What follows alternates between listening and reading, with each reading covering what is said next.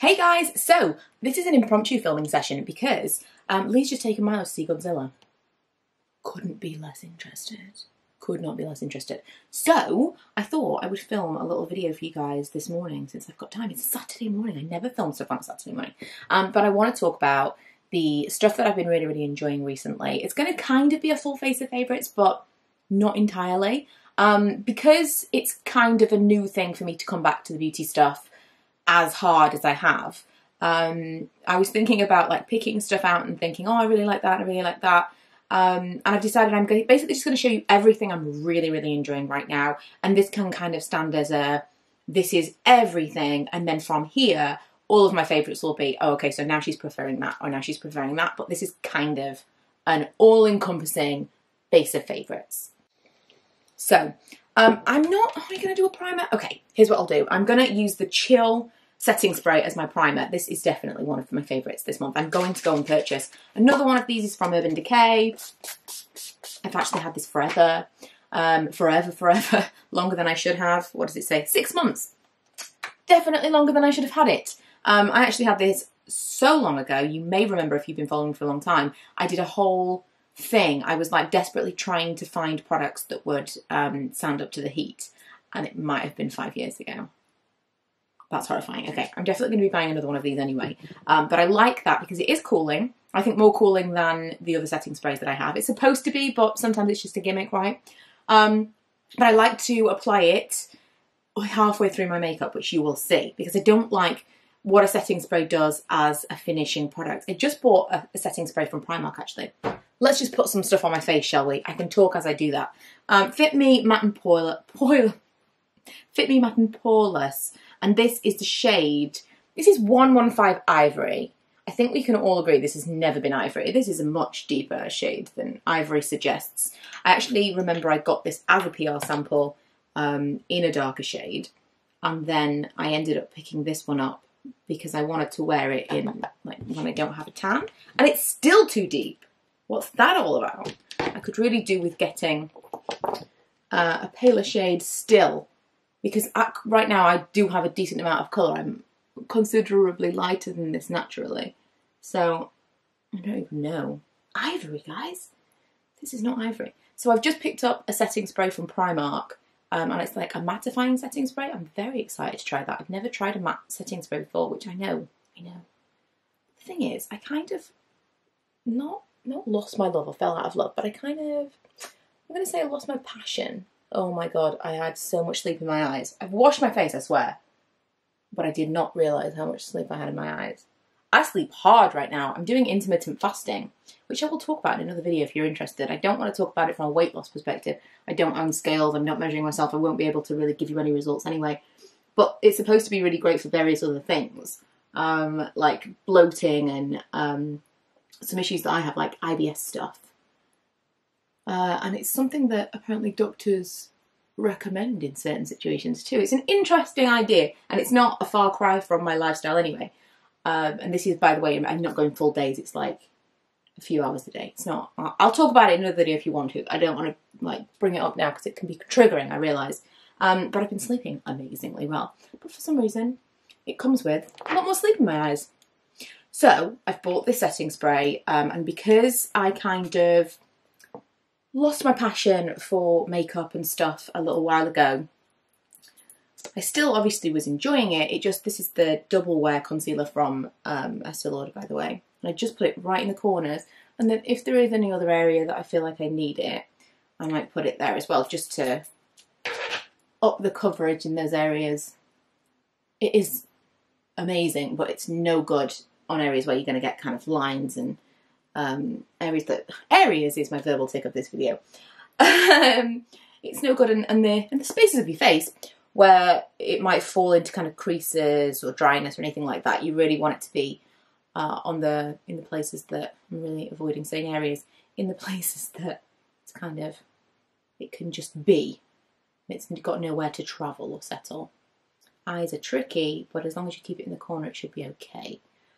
So yeah, I kind of just fell out of it all. And that's when all the extra setting sprays became available and it started to be like a real thing. Everyone was using setting sprays. And so for me, there's a lot of stuff now that I'm like, ooh, I've never tried this. And it's been around for a long time, but I've just never done it. I've taken a break, if you will.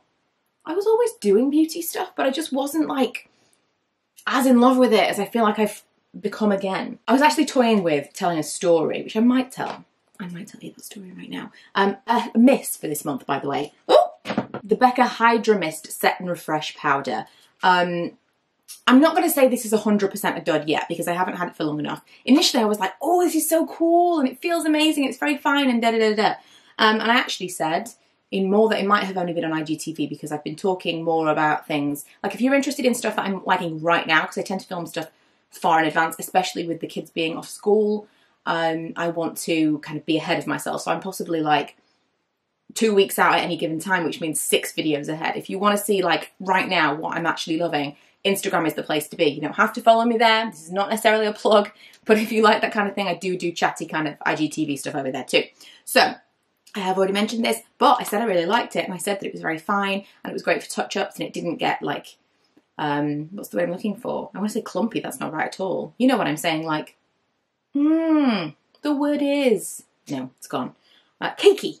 It doesn't feel like that. It kind of does. It's difficult to blend. It's very, because it feels cold and wet, it's just so strange. Because it feels cold and wet when it goes onto the skin, it's difficult to blend it because it almost feels like you're dragging water on you. It's weird. I'm going to talk about it in more detail later when I've had it for longer, but right now it's feeling like a miss. I've gone back to my Vichy Dermablend, which is one of the finest powders that you can set your makeup with. But it is a lot cheaper than the Bare Minerals one, which is my favourite. I'm actually going to put on the Urban Decay Chill setting spray one last time before I do this powder. Ooh, it really, truly is chilly. So I've been toying with telling a story, and I don't know whether or not I want to make it as a separate video or just kind of as a bit of an explanation. It's kind of drama, but it's not drama, and I've avoided talking about it because, well, I don't want to be that person, but also I think sometimes when you're too close to something, it's difficult to have a little bit of perspective. Like sometimes it feels like someone has wronged you and something has been done to you or something terrible has happened to you. And in reality, it was just a decision. It was just something that was done. It was just something that happened. And later on you can think, no, that was the right thing to happen. It's just difficult in that moment when you're so angry and hurt to not speak through the upset, you know? So basically I was working with a makeup brand and there was supposed to be a palette. I've talked about this, I've alluded to this, but there was supposed to be a palette and then it never materialised, but it was the way in which it was dealt with. But then I continued to work for the makeup brand in other ways and financially they were very good to me. But I was still very hurt by the whole situation of never really having any closure, never really being spoken to about what had happened. And to this day, there was never really an explanation. That being said, I completely think that it was the right move. I don't think I was the right fit. And in my mind, that's where it all kind of started going wrong. When I started working with them, that's when I just kind of lost my love for all of this. I can almost pinpoint it to like the month that all started happening. And it is tricky, but I think I was worried about like what I was talking about. Was it going to be on message with the products that I was hoping to launch? I just had like a million things in my mind. I can't get enough powder out of this thing. And it definitely affected the way that I felt about this. And this started to feel less like a hobby. I put a lot of work into the stuff I was doing with them. And I don't know, I think that is why I kind of distanced myself from the whole thing. And I think that then in the end, when that all started to go totally wrong, I almost kind of put all of everything in together and I started to hate this a little bit, which has got nothing to do with it. It's very difficult to talk in kind of like vagueness, isn't it? But I may talk about it like with more, I think a lot of you will know who I'm talking about, but I may talk about it in more specific terms at some point. I just don't want it to be, you know, like a clickbaity drama-y thing, but I kind of would like to tell the story because it's an interesting story. It's a nice insight, or not nice, but it's an insight into kind of what goes on behind the scenes with some of this stuff. And I feel like now I've got enough distance to really say, I'm really okay with it, and I wasn't okay with it for a really long time. Like, it was like, don't even talk to me about it. I was really not okay with it. And I feel like I've kind of come to a point where I've accepted the situation and I'm totally cool with it. But there was a time when if I'd talked about it, I would have just been like raging. But anyway, Hoola Light. Back to makeup. Hoola Light, I have been obsessed. This, okay, now I'm wondering, have I used anything that was sent to me? No. No, I haven't. Okay, this was a PR sample. This was sent to me last year and I only just opened it. I found it in a drawer and was like, oh, Hoola Light. I'm loving it. I'm loving it so much. You can build it up. I mean, I have got some colour right now.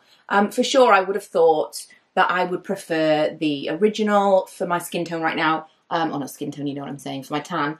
And that I perhaps would want this when I was a bit paler. But I love the tone of this. It's completely different to the original Hoola. It's much more forgiving if you're a little bit heavy-handed, if you want to build it up a little bit. It's much easier to apply. And I am just really, really enjoying it. Way, way, way prefer it to the original. So I have seen people talk about this who've got very, very pale skin and been like, oh, it doesn't really show up, it doesn't really do that. I don't get it. I really, truly don't understand because I am so enjoying this and I'm considerably deeper right now than those people. So I don't know if they've reformulated it. I don't know if it's like more buildable now, or maybe if it was just the tone that they didn't like, but I am loving the light version of Hoola. What I have been doing, which I've talked about a little bit in some Get Ready With Me style videos, is the Kevyn Aucoin Celestial Powder, which is definitely my highlighter of choice right now. It is closely followed by the Fenty highlighter, this one, in Lightning Dust. This is a duo, but the Lightning Dust side is the one. So Lightning Dust is here, this is the, is it? Yeah, this is the like sheeny one, and this is Fire Crystal, which is more kind of a frosty. I'm going to do a whole video on like highlighters and things that make me glow, things that give me that kind of like, I love it, I'm obsessed. Whereas the Celestial Powder, I've got this in a little mini, it's from Kevyn Aucoin. This has got the sculpting powder in it as well, which I'm not super into, but the, can't get enough. So I've actually been applying this with what would usually be for me a foundation brush. This is from It Cosmetics, which was sent to me, FYI. But I got this little mini. I mean, can you see that already? It's like, I've seen the trend for like glass skin. And I get it because that's kind of what I'm achieving or looking to achieve when I'm buffing on like one of these sheeny, I feel like it's gone on whew, like that, big time on that side. When I'm trying to buff these in and kind of get that sheen, that is kind of the look that I'm trying to achieve with this. It is that kind of glass, like I don't want it to be frosty. I don't want any glitter or sparkle. I just want, oh wow, glow, amazing. I'm also putting it on the end of my nose. Who even am I? I don't know. But I love it so much. I think it's so pretty. It's a bit much right there. Oh man, it is just beautiful. And once I've put that on, I mean, number one, buffing it in, game changer, because I used to always apply the same kind of brush. Either this one or I'd have, where is it? A little tapered one. This one's from MAC. Someone asked me the other day. I got this from an outlet. I have no idea what it's called. Everything's rubbed off it. Does it say? 165. So this little tapered one I used to use all the time, which I still would if I was using a frostier highlight, but I way prefer that kind of buffy thing. I don't know if I saw that somewhere, must have. I don't think I would have made that up. I'm not great with these things. But I love it, and that was a total game changer. And then my blush I put on top of this. So just a little bit.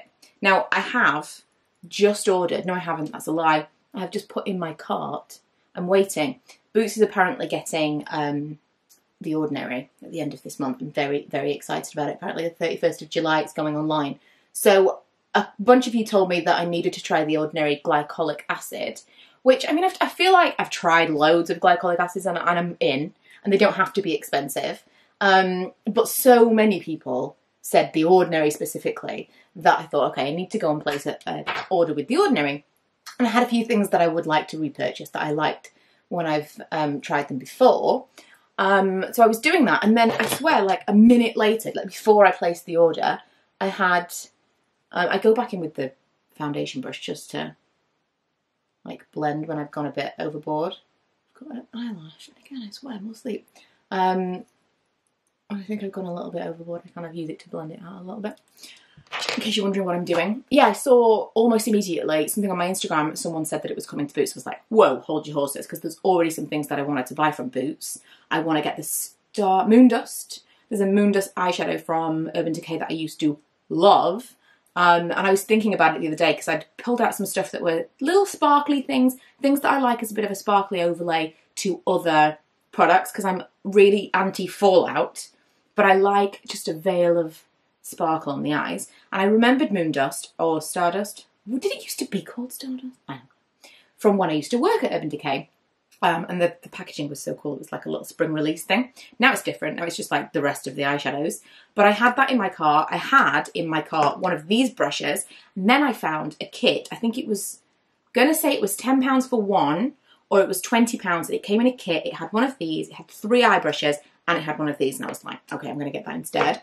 And now I'm waiting to put some more stuff in from The Ordinary. So that is information you didn't need to know about my shopping habits. But that's what's happening. And so what I was going to say is I've needed to get another one of these for ages because I use it for so many different things. I use it for powder, I use it for blush, I use it for bronzer. Not ideal to be using all of those things in one go because it gets a bit like muddy. Not ideal. That's my brush that I have to wash the most often. So this is basically my base as is. I'm actually going to do the spritz again. It's a very, very hot day. It's going to be a long one. I'm going to my friend's house. There's karaoke involved. And then before I finish, I'll just kind of repowder the areas where I feel like I'm going to get the most shiny. So that's my base. I am going to do... I'm actually not going to do anything on my eyes because I tend to not. But I am going to do liquid liner. Oh, what am I going to do on my eyes? Okay, I'm actually going to do a little bit of eyeshadow and liquid liner. This is kind of like... I'm using the Urban Decay... What is this called? Eye primer, eyeshadow primer, primer potion in Sin. Do they even still make this? I've had this forever. This is just like, it's just you looking inside my whole mind of like, do I really need to throw these things away? Probably not. Definitely yes. But I'm just not. If it's still working, it doesn't smell weird, I'm only using it on my own eyes, I really don't care.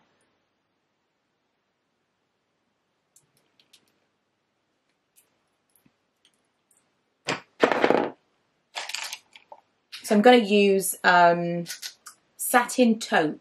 Am I going to use Satin Taupe? Yes, I am going to use Satin Taupe. Why am I asking myself?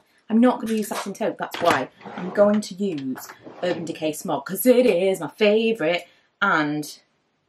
This is a favourites video, right? What I like about that Sin primer potion is that it kind of gives you a base, number one, and it's like a shimmery base, which is nice because it's a shimmery product, but it also, like, I've taken it up here, and so already there's kind of a blend between my skin and the product that I'm applying. Apparently I wasn't filming. Do you know what? I should have known I wasn't filming because it went so well.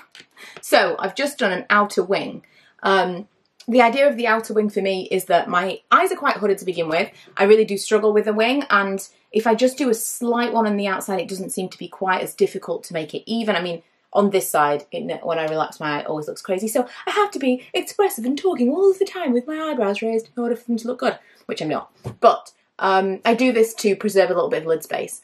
So because, again, my eyes are quite hooded, if I do a full heavy liquid liner, which it ends up being most days anyway, if it doesn't work, then I kind of lose my eyes altogether, and anything I've done with the lids is pointless. But I like this like slight outer wing, which I swear I did film, but I didn't, did I? Last time I did it, someone said, oh, will you please get that on camera?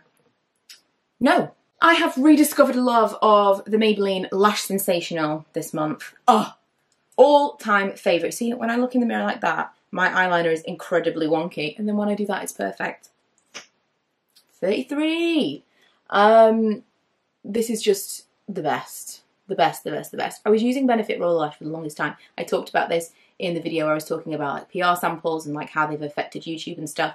And one of the main reasons that I think PR samples, you need to kind of pull back on them from time to time, is that if you get one brand, even if you're not getting a tremendous amount of PR samples sent to you, if you get one brand who regularly enough sends you a parcel of things, then you just stop thinking about other products that you like. You stop thinking about looking elsewhere for skincare or looking elsewhere for mascara. And so I had so many Benefit roller lashes in my drawer that I never used to go and think, oh, maybe I'll try this one, maybe I'll try that one. Very rarely. And I never used to go and repurchase my all-time favourite, which was this one. And once upon a time, I actually made a video comparing the two, and I prefer this to Roller Lash. And I used it for so long that I thought, oh, maybe I actually prefer Roller Lash now. And now I have this again. No, I don't. This is the best. The best. I'm just going to go back in and knock out the shiny areas, because you can see what I'm talking about, right? That the setting spray kind of creates mega, mega shine. It has a film. And so I like to just go over some places that I don't want to shine. Ultimately, I do have oily skin and the shine will come back, and I still like the kind of highlighted, oops, mess with my mascara then. I still like that highlighted glowy look. I've come to prefer that to the matte look anyway, but I don't want to start out looking like shiny. I don't mind a glow, but I don't want to start out shiny, so I'm going to just kind of slightly do that. But I still would prefer my foundation and my makeup to remain intact and be shiny rather than be matte and it all be kind of like, this is not so pretty. Last thing I want to talk about, 2 lip products. So the Bobbi Brown Crushed Lipstick in Watermelon has been a major, major favourite this month. I'm not going to wear that right now. It doesn't really go with my makeup. I'm going to wear another Bobbi Brown. These 2 were sent to me, FYI. The Bobbi Brown Crushed Liquid Liner? What? Liquid Lip. In Juicy Date. This is beautiful. Both formulas are very, very balmy. This obviously gives more shine and more gloss, but it's not a glossy feeling product. It feels like a balm. Both are really nice colour payoff wise, and they last really well. They still need retouching, but as it goes for balmy products that are not drying at all, I find them to be some of the best, if not the best, especially the lipstick ones. These I enjoyed at first, but I kept going back to those lipstick ones if I wanted a lip colour. And these liquid lips, I've just kind of been, I think it's since I've discovered the more nude colours that I'm really enjoying them more. I would say that with the liquid lip, because I don't wear a lip liner with either, with the liquid lip, I do find that they bleed slightly. So if you do have a major problem with that, which I don't tremendously because I wear a lot of liquid lipsticks, but if you do have like a big, big problem with that, or you're wearing a very bold colour, it might be worth wearing a lip liner. Or maybe just one of those, you know, the invisible lip line that you can get, so you can just put that on the outer line of your lips just to kind of block it. But I don't really do that because I just wear the nude colours, and then it just kind of, it looks a little bit fuzzy by the end of the day, but I'm not really that bothered. So this is definitely a face of favourites right now. What else did I want to talk about? I think there was just a couple of products that I wanted to mention. This was a miss. I found this in my, I'm just looking at it now, I'm like, what was I thinking? I found this in my drawer. I've had it forever, I've never used it. And I saw a video the other day about body oil and how amazing it looked. So I was like, oh, I'm going to try that. So I put this on. It's a shimmering body oil. I put it on with a brush. I felt like a professional. I had like it just all across here. And I was like, oh, it looks really pretty. And then I went out and it looked like, oh, it was horrendous. I mean, number one, full glitter. I didn't realise until I got out in the sun it wasn't pretty, but also it kind of settled. It made my chest look old. It made everything, like it settled into all the tiny lines in my chest, and it made me look old. Like all of the skin, not pretty at all. Cannot tell you how terrible this was. I don't know how nice it would be on the legs. I still think incredibly glittery. Way, way, way too glittery. So this is the Bellamianta? Be Bella Bronzed. Do not recommend. But if you can recommend a slightly tinted, slightly shimmery, I'm really looking for something for like the décolleté and arms. I know there's one from NARS that people love. It's a lot of money. I really want you guys to tell me if these things are worth it. So please let me know if you're still watching at this point and you have a suggestion. And oh, I'm using one thing to prop this up. The Lacura from Aldi, the Q10. I'm still using this and really enjoying it. This is the serum that I was basically using kind of like as a light moisturiser. Gorgeous. Use it at night, use it in the morning. Really, really happy with that one. Something that is considerably more expensive, I found a little sample of this. I think I got it in a beauty box or something. I found it in my drawer and I thought, oh, I used to really, really like this. This is the Hoola Henriksen Truth Serum. I used this the next day. My skin looked amazing. It looked plump and glowy. And I really was like scratching my head. What did I use yesterday? And I was attributing it to like multiple other things. And then I remembered I'd used this. I am halfway through this tiny sample and I'm seriously considering buying the full size. It is expensive, around the same price as that Kiehl's vitamin C that I bought that I loved. It smells amazing. It smells like, you know, vitamin C products. But I really am seriously considering purchasing this. I think it was very effective. And what else? Oh, last thing. Two things. Last thing, almost.